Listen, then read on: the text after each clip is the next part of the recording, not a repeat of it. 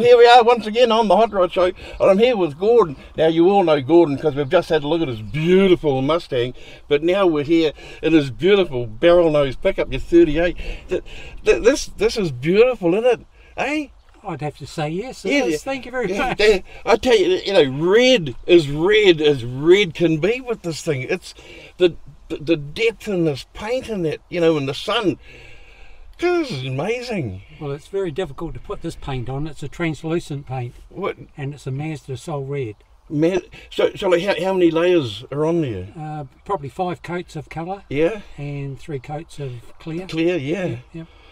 Well, it is, it just explodes on the road, like literally, the colour. Yeah. It just leaps off the road, doesn't it? Yeah. Fire engines would get out of your way. Everybody loves the colour, and the guy who painted it didn't want to paint it. Really? No.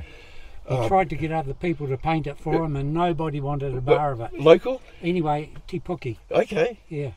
Red's a good mate of mine. Yeah. We become real. Well, he done a good job with his namesake. Yeah, he did. Yes, he did. Yes. I did all the cutting and welding on it, and Red did all the finishing. Yeah. Wow. Now tell us about it. Now, this you've done to this what I see done to a few cars, and mainly pickups and that, but a late model chassis, yes, with the old body on it, and it's like it's a marriage made in heaven. Yes, it is really, but on the face of it, it sounds really easy. Yes, on the face of things. I can assure you, it's not as easy as it sounds. Yeah. You need a lot of Vaseline and a lot of shoehorns. Yeah. Well, there's a guy in Wangmata had a 38 built on a Hilux, and Ray Leask, and unfortunately he's passed away since. Lovely man. Anyway, I went up and had a look at his and got a few tips and ideas from him. Wow. So this is, pickups. You can ride around in cars all day long, but pickups are a special kind of vehicle to love. You've got to be a pickup person to love a pickup. You really do. And I tell you, I was never a big pickup person until I hopped in Marie Bredon's 57 Chevy pickup and spent a good few hours cruising in it. I fell in love with pickups, and then you have an appreciation for them after that, Yes, I appreciate that. Well, what happened originally, we're probably going back 10 years, where my wife Claudia and I were getting around the countryside in our motorhome. We parked at the shopping mall, and a bloke turned up in a 38 barrel nose pickup that had been chopped and everything, a black one, and we got talking with him, and we spoke to him for probably an hour or more. Yeah. He took me for a ride in it, and that was it. Got hooked on it. So that was the start of it, and I found the body for this on Trade Me in Auckland, a little bit of rust there, and it was as rotten as could be. Wow. But anyway, it's all turned out good. How much did you chop? Just 2.5 inches. 3.5. 2.5. 2.5. Yeah. That's a nice little number, eh? But I mean, I dare say you wouldn't want to go more, because your windscreen's just right in it, eh? Yeah, well, that's what I think about it. Yeah. But everybody else who's chopping, they do 4 inches. Yeah. And for me, I didn't like that too much. Specifically the back window. Yeah. Oh, yeah. You want to keep some practicality. Yes. Cool's cool, but practical's practical. Yeah. I got a mate down Taranaki, and he's got a pickup, and he gave it an 11.5 inch chop. Oh. As a Bedford, it's got windows as tall as the biggest trees in America. But I mean, but an 11.5 inch chop, you don't hear the double numbers very often in the chop. But this now your hood ornament out there, yes. that got my attention very quickly. Yes, thank you for that. I spent hours and hours and hours trying to find one of those, and in the end I went to Wangmata and had a look at Ray's and sketched it and measured it and everything, and came home and made a pattern for the top piece and the bottom piece, and got them cast and cleaned them up and got them chrome. So yeah, I made those. I'm very proud of it. You should be, because sitting here looking at it, it's just absolutely amazing, eh? Yeah. It's something to follow down the road. Yeah.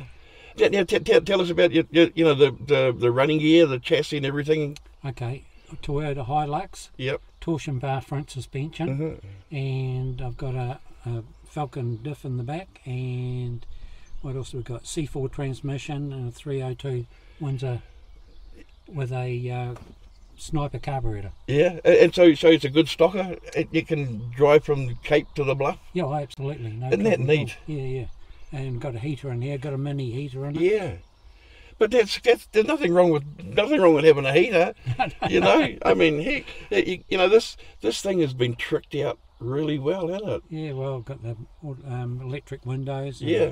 Central locking. So who did all the work for you? I did all the You work. did all yourself. Well, I didn't do the upholstery and Yeah. I didn't do the body finishing and painting. Yeah. But you did all the construction and Yeah, did everything else. well, it's so wonderful to have the skill to be able to do that and the equipment to do it with too properly. Yeah, thank you for that. And, No. you know, on the face of it, it doesn't sound much, but I mean, when you're building it, you have to figure out where everything's going to go. Mission to get the handbrake where it is, and then the windscreen wipers through here. Man, what a mission. The cable comes up through here and around through there.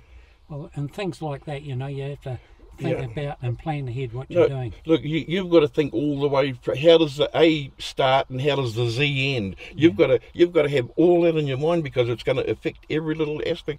Can we have a look under the hood? You certainly can. Awesome. We,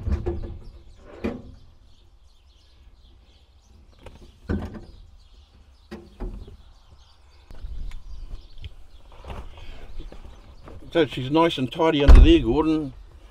Yeah. Yeah, there's nothing really on there that I'd do different, Yeah. actually.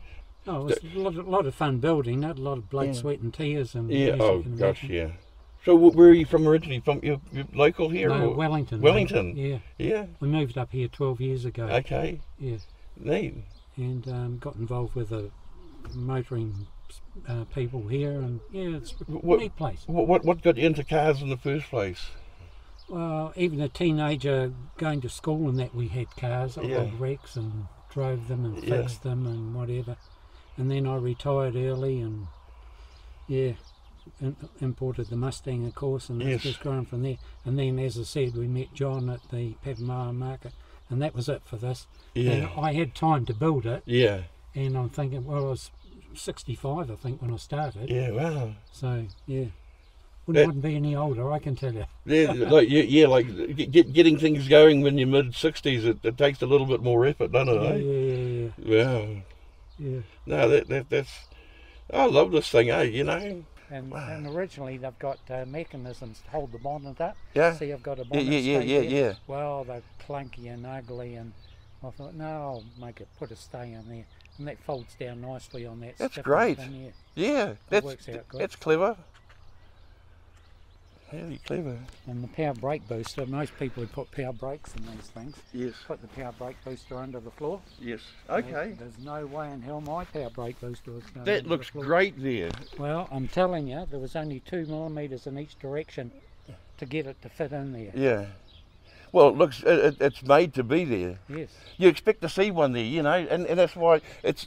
Well, you can hide everything if you want, but the practicality side of things, it looks good there. It fits good there, you know. Yeah. Ah. No, there's not a lot of room in there, is there? Oh, there's enough. Yeah. You shouldn't look at it too closely. I've got one of the spark plug leads off at the moment. Yeah. Okay. The thing got halfway at the Yeah, I circuit, know. Stop. And I think the module on the distributors. But we get to see it anyway. Yeah. That's the Thank main you for thing. that. Anyway, we've got to get going on the road. Yeah. So Okay. we'll wrap it up. But hey, thank you so much, Gordon. Thank you very much for the say. Thank you. Yeah. Thank you for making it a trip complete. Thank you very much. Yeah.